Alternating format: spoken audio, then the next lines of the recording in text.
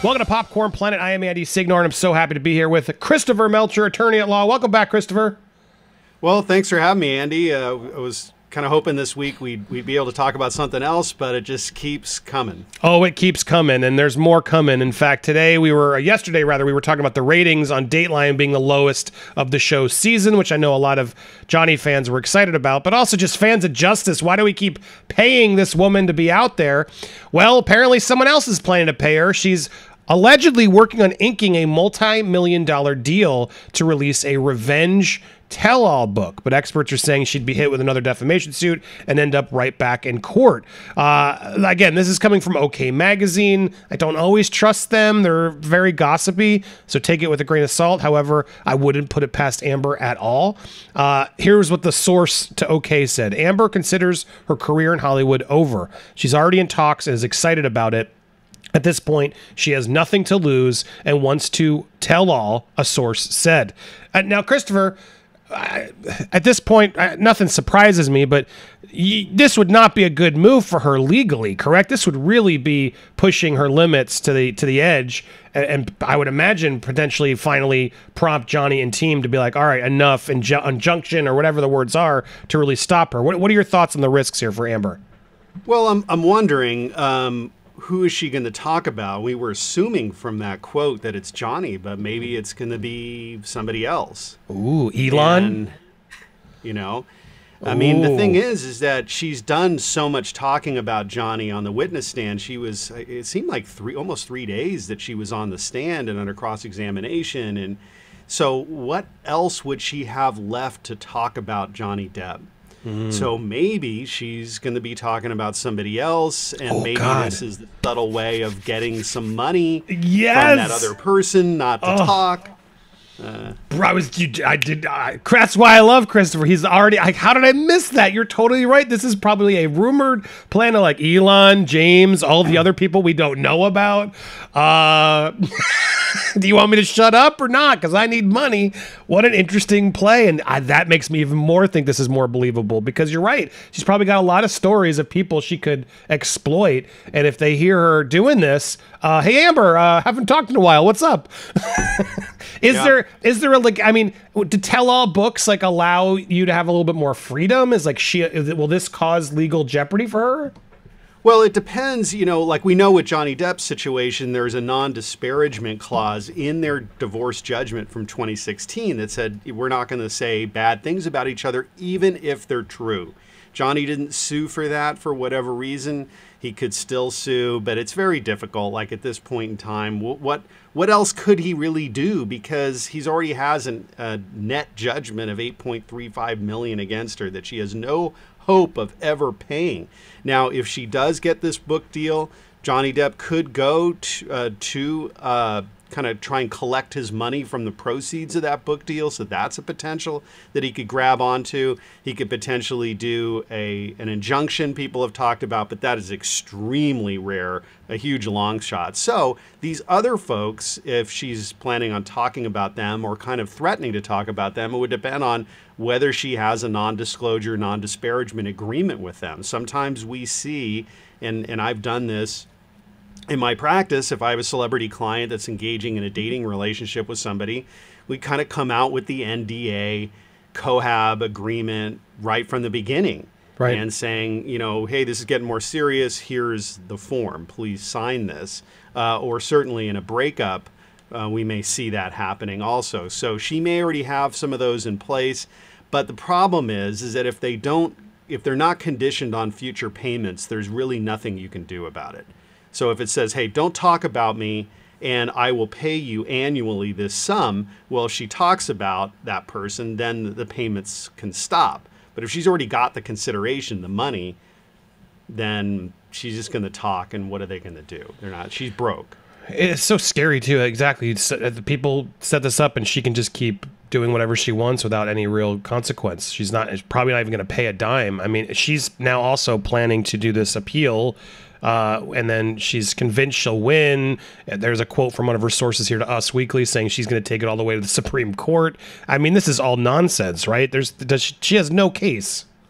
Well, she really, I mean, she has some arguments, like anybody can have arguments and anybody can file an appeal. But you look at appeals statistically, like almost all of them are lost.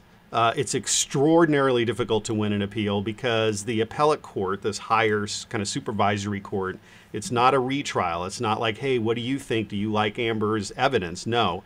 It's a very narrow inquiry where they have to defer to the jury and the judge on most things. And they're really only looking for gigantic legal errors. So it's there, and there aren't any gigantic legal errors. There's no perfect trial, so she can always argue, I should have gotten my therapy notes in and all this nonsense. That's not a good ground for an appeal. So she can file an appeal. She's going to most likely lose that. And this is just her basically trying to say, I got a raw deal, and allows her to talk about the case with some coverage, because there's this thing called a litigation privilege in Virginia and most states that allow you to talk about a pending court case. And so as long as she's saying, I am going to appeal, I'm going to file these motions, that gives her the right to talk about it and saying, this is why I'm doing this, and it keeps her from being sued. Again, some protection. Well, and apparently maybe even have written a book. Maybe does that fall in? That's interesting. If she has an ongoing case that she's referring to, that's something that can potentially help her legally. Yeah, so that's right. If the case is still pending, and that would include on appeal. So if she files the appeal, the case is still technically pending in the court, and she would have a right to talk about the pending court proceedings. Now, that wouldn't give her the right to talk about somebody who's unrelated to the proceedings or something about Johnny that's unrelated, but there's really nothing in their relationship between Amber and Johnny that would be unrelated to the case. I mean, the nature of that case basically made everything that happened between the two of them relevant. Interesting, man. It's just getting crazier and crazier. As we hope this ends, it doesn't seem to be ending anytime soon. Yeah, so, all right, so she's going to plan all this, it seems. Feels like he's moved on, as he's said he's moving on, and this is going to be hard to do. It just seems like we're never really going to get an end. She's even sort of said it in her interview, like, I will do this to my dying day.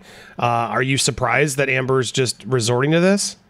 No, I mean, some people have made the analogy to Jussie Smollett, and, we remember that verdict, and we remember how he reacted to it, and he did successfully get himself out of jail. Give him and his lawyers a lot of credit for pulling that off. But at this point, the guy, he's an oddity, he's a footnote in history. And it wasn't that long ago, honestly. Yeah.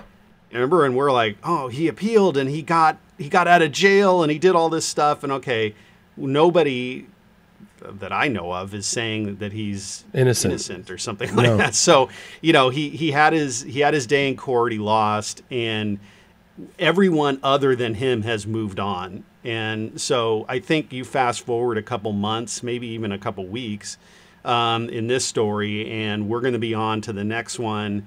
And Amber's going to be stuck, unfortunately, like she's committed to in her interview for the rest of her life, believing or saying these same things that she did on the stand that the jury rejected.